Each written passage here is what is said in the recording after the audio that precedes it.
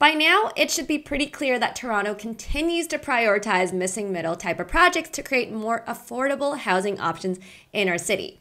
Now, priority number one was multiplexes in all houses in Toronto, and next up are now rooming houses, which have already been approved and will be enforced in all residential zones in Toronto starting next spring.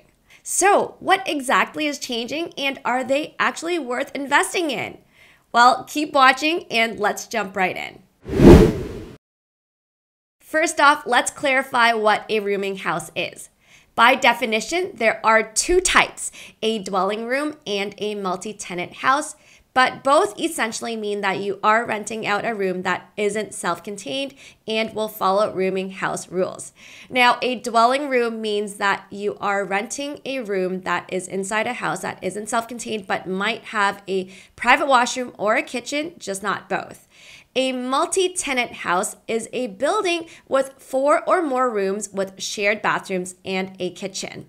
Now, currently, rooming houses are only permitted in specific zones within Toronto and is very limited. But on March 31st of next year, 2024, a new set of rules will come into effect that will permit rooming houses in all residential zones in Toronto. Now, the number of rooms permitted in a house depends on the location and your zone.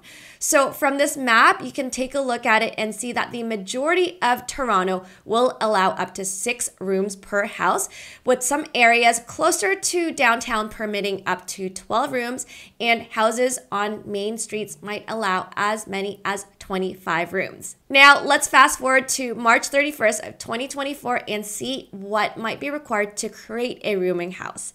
Now, first of all, you will need a license, and there will be stricter building, fire, health, and safety requirements too. And you can also expect annual inspections from the city to make sure you are in compliance of all of those rules. There will also be a separate multi-tenant housing tribunal that will enforce these rules with potentially higher fines as well. Parking is another thing to think about, and in general, it has been removed from most houses in Toronto, but there could be parking requirements for your rooming house. Now, this does depend on where your location is within the city, so you will have to contact the city for more details. Honestly, right now, things are still pretty high level at the moment, but I'll put a link down below for where you can get more details on the new framework from the city if you are interested. Now, let's weigh the pros and cons of rooming houses compared to multiplexes. Currently, multiplex rentals in Toronto offer the best rent yields probably in all of Ontario. And you've probably heard it from us before. The more units you divide a house into, the higher the rent yields. And because Toronto allows up to 5 units in a house, the rent yields end up outperforming the rest of Ontario, which typically only allows up to 3 units. But the difference here with rooming houses are that they are not self-contained, and so they actually have a discount compared to multiplexes. So how do the numbers actually compare? Well, let's take a look at a house with 6 rooms, 2 on each floor.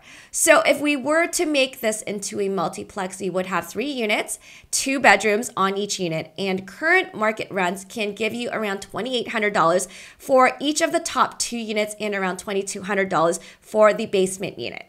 Now, if you make the same house into a rooming house, this means you would need $1,400 per room on the top 2 floors to break even and $1,100 per room in the basement to break even, and you're probably not going to get that today. And so just from the rent side, there's already minimal benefit to making a rooming house. Now, costs will also go up for rooming houses. Not many insurance companies will insure rooming houses, and the few that do charge a lot more. And then we can also talk about management. Managing 6 separate leases is a lot more work. And if you don't want to do this, it'll probably cost you a lot more for property management too. Another thing to think about is the mortgage side, which might be a problem for you if you have a rooming house too. Banks generally don't like rooming houses, so you might have to resort to alternate lenders, and that's going to bump up your borrowing costs there too. Now, finally, let's also touch on values. When you convert a house into a multiplex, it is possible to see a bump in values based on cap rates. But there's generally a smaller pool of investors who would choose to invest in rooming houses, and you also end up getting lower cap rates compared to a multiplex as well. And so I would say that values are probably going to be lower compared to multiplex conversions. And so at the end of the day, it does seem like it is more work and money to create a rooming house, but there's probably less value add compared to a multiplex conversion. So this probably doesn't make sense either. The last thing to consider are rent controls, and I don't have a concrete answer here. However, it looks like the city's new framework does highlight the desire to maintain affordability for rooming houses. And so even though rent controls now only apply to units created before November of 2018, I actually won't be surprised to see stricter rent control rules for rooming houses since they are intended to be the most affordable housing option in Toronto. Now, as you can see, the bottom line from us is that this is definitely another real estate investing option for Toronto and does reinforce the better growth potential for Toronto freeholds as well. But if you are looking for fewer headaches and potentially better returns too, we recommend sticking to the multiplex conversions at this time. You're watching this probably because you want to really understand your real estate options before making better decisions. And if you need help weighing your Toronto real estate investment options with someone, you've reached the right team. We're a real estate sales brokerage that focuses on investing in freeholds in Toronto, and we're happy to chat. Just head over here to book a Zoom discovery call with us. Now, if you found this video helpful, show us your support by giving this video a thumbs up and hitting that subscribe button to stay updated with our content.